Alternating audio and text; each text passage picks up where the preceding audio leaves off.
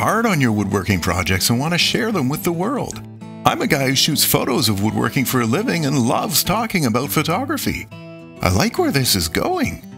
Hi everyone, my name is Ian and I am a photographer and video producer here at Leigh Tools. In this video, we're going to go over some concepts that are useful to anyone taking pictures of their woodworking projects, regardless of your photographic ability. All of these tips apply whether you're using a smartphone or a camera. Before we dive in, please take a moment to subscribe to our channel. Leigh Tools' YouTube channel is your official hub for all things Leigh, news, product info, and tutorials. Okay, let's talk photography. Here are Leigh Tools' 4 tips for better woodworking photos. One common misadventure in photography is the photo that everyone looks at but misses the point because there's too much going on in the picture. You made an amazing piece, but no one can tell from your picture. How can you enhance your subject? One simple way is to reduce the visual clutter. Tip number 1. Choose a suitable background. An easy way to neutralize or enhance a background is with a backdrop of craft paper. A white background will help your viewers focus on your subject without distractions. Use color to complement or contrast your piece. To set up a background, just use what you have around the shop. A couple scrap pieces of wood and a vise, some clamps, and some artful draping of the paper over your bench does wonders. If you can't use a backdrop, it's best to try and isolate your subject from the background. The easiest way to do this is to shoot from further away and zoom in. Focus on the subject and the background will naturally blur. Shooting while zoomed in can also help reduce the distortion that comes with wide-angle lenses. So your project looks amazing, the stage is set, and you're rock solid ready to take a sharp handheld picture. I've got news for you. The simplest way to take sharper pictures is by not touching the camera when it takes the picture. Camera movement causes image blur. Even simply pushing the shutter release button can shake the camera. Tip number 2. Get the camera out of your hands. Step 1. Secure the camera, usually with a tripod, but some people get creative and use a table or a clamp or whatever. Just don't blame me if your prized device hits the ground. I told you to use a tripod. There are even specialized tripods and adapters for phones too. Almost all cameras and smartphones have a timer feature that will delay by anywhere from 2 to 10 seconds before firing. Some have a remote trigger and some can be controlled by an app on your tablet or phone. However you do it, Step 2 is to remotely trigger the camera. That way you aren't adding any shake to the camera when it fires. The tips I've given you so far are practical takes on fairly traditional concepts. But I don't want you to just take good pictures. I want you to take amazing pictures. Which brings us to tip number 3.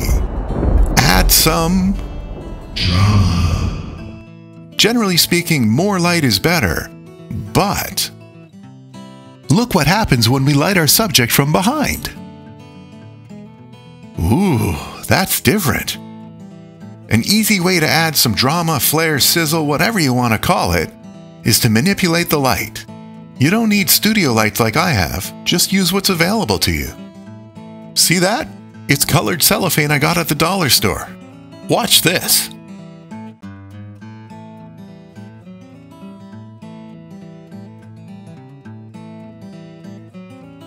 On sunny afternoons, there are some cool shadows here in my studio. Look what happens when I use the natural light instead of the studio lights. What if we change the angle of the camera? Or the focus point?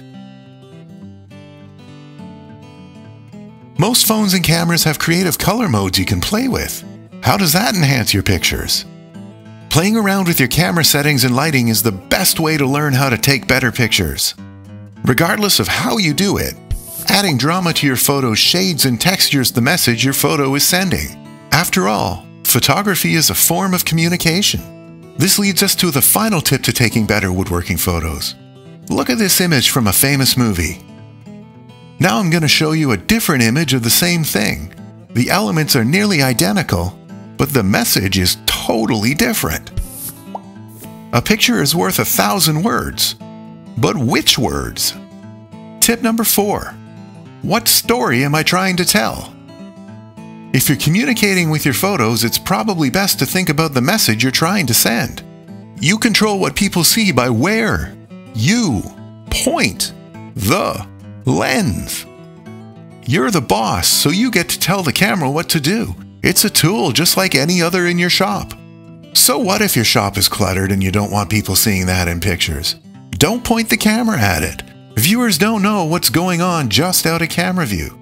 They only know what you show them. Composition, what makes it into the picture and what doesn't, is the key to telling a story through images. Bonus tip: people look at your pictures, not your camera.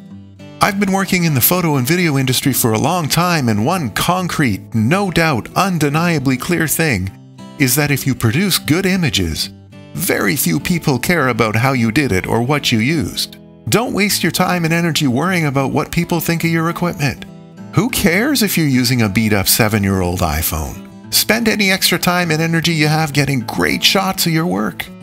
Hey, that reminds me. We want to see all the amazing pieces you make with Leigh products. Send us your best photos so we can feature them in our customer gallery. Be sure to check out the rest of our channel, and if you like what you see, give us a subscribe and ring the bell to stay up to date. I'm Ian from Leigh Tools. This has been 4 tips for better woodworking photography. Thanks for watching. Now go get in the wood shop and take some amazing pictures.